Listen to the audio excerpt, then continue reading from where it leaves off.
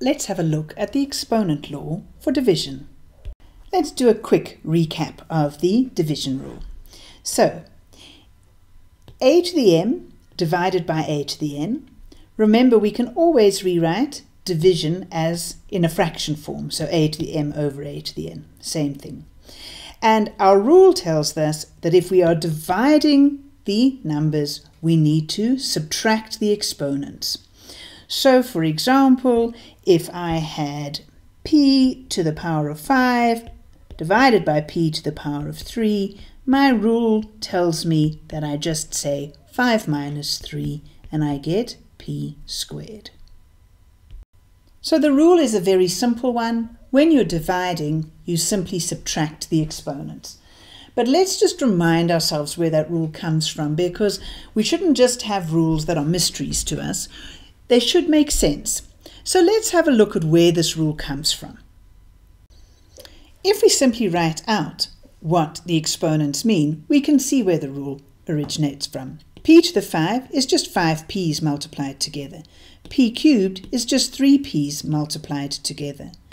Now you can see that these 3 p's at the bottom are going to take out 3 of the p's from the top.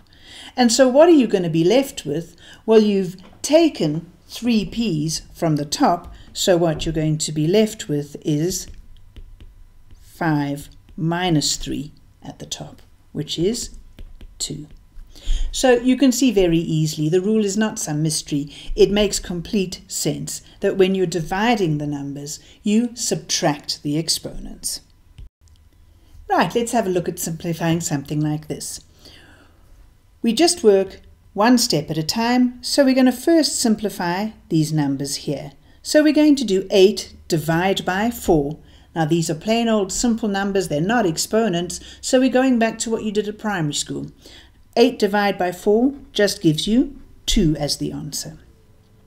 Next, you're going to move on to the x's. Now here you are dealing with exponents. So you've got x to the power of 8 over x to the power of 4. You're going to apply your exponent rule for division, which is x to the 8 minus 4.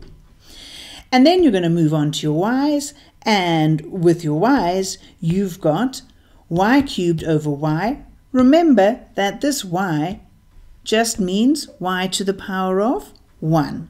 So you're going to use your rule again, which is going to be y to the 3 minus 1, and you'll get your answer 2x to the 4 y squared.